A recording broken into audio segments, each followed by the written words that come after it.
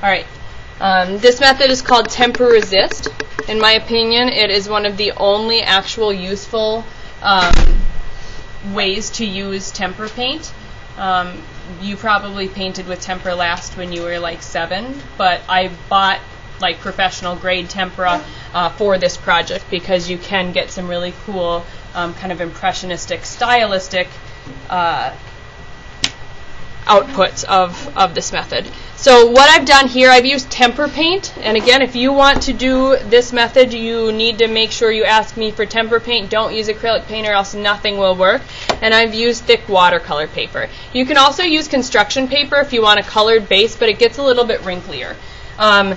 What I've done here is drawn out the same picture that you had seen on my phone for the last demos, and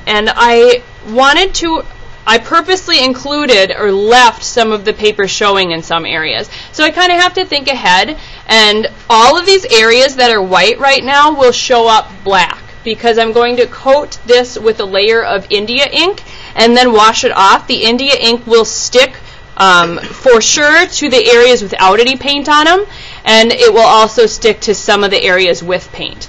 You also, if you do this, need to make sure that you have 3 layers of tempera paint everywhere. I ran a little bit short on time, so it'll be interesting to see if mine turns out as good as yours will when you add 3 layers. You can blend colors and mix colors just like you do in any other painting, but you want to leave these stylistic outlines or these contour lines.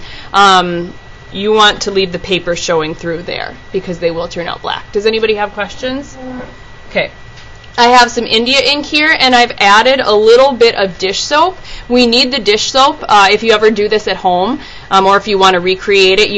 If you forget to add dish soap, it won't turn out because it just helps the ink release off of the painted parts.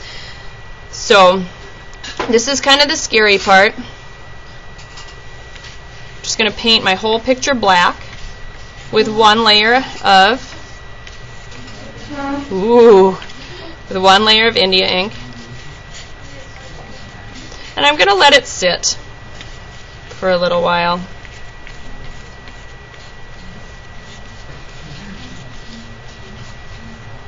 Hopefully I didn't make it too soapy. This is the most excitement you've had all day, isn't it? All right.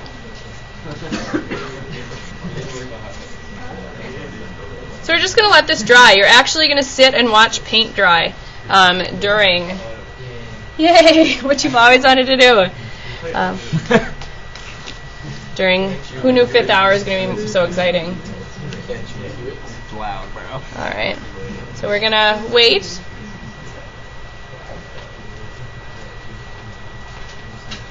You guys are being so good.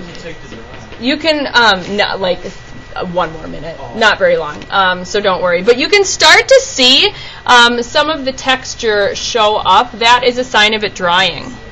So we don't want to wait until this India ink has like completely dried everywhere. We don't want that. We want to wait until it's like, I don't know, like 5/6 dry. So probably about another minute. It will start to wrinkle up. That's fine.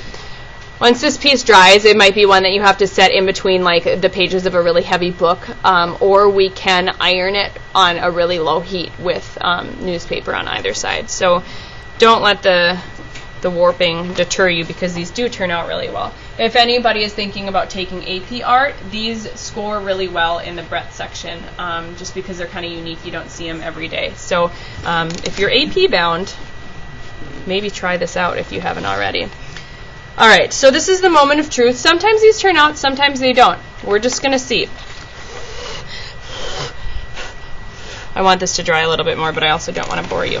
Can somebody grab me a clean sponge? That's one thing I forgot. Or a cleanish sponge. Thanks, Brian.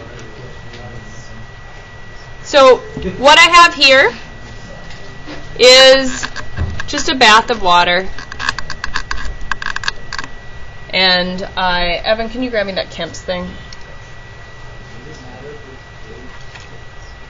That's fine. The big one's fine.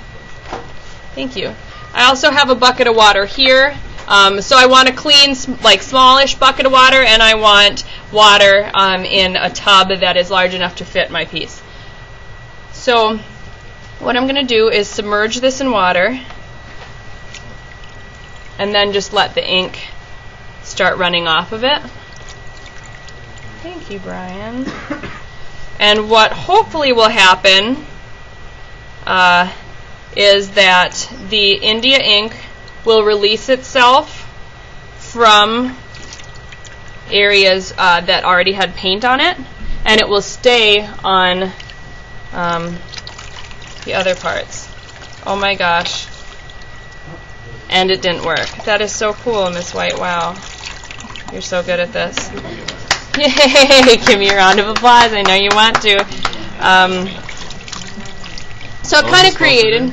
It was supposed to stay in the white. It's supposed to stay in the white. I'll remake a video of this for those lucky people that weren't here during today. But what you see here is supposed to happen. It's supposed to kind of look weathered. If you didn't like that, you can... Oops, sorry, Evan. You can brush this off gently with your finger. You're supposed to let it dry a little bit longer, and I could have used like a more porous paper, so I'll just have you use like thick cardstock and it will work. But imagine these lines to be white, and then imagine kind of a weathered look. It's kind of like German Impressionism is what it's supposed to mimic. And if nobody chooses this one, I completely realize that it's my fault because my demo messed up. But, like I said, combination of letting it be there a little bit longer and then using colored construction paper or cardstock, and it'll work just fine. I can show you some examples of finished ones of these too. I'll have them out. Does anybody have any questions? Okay, so just to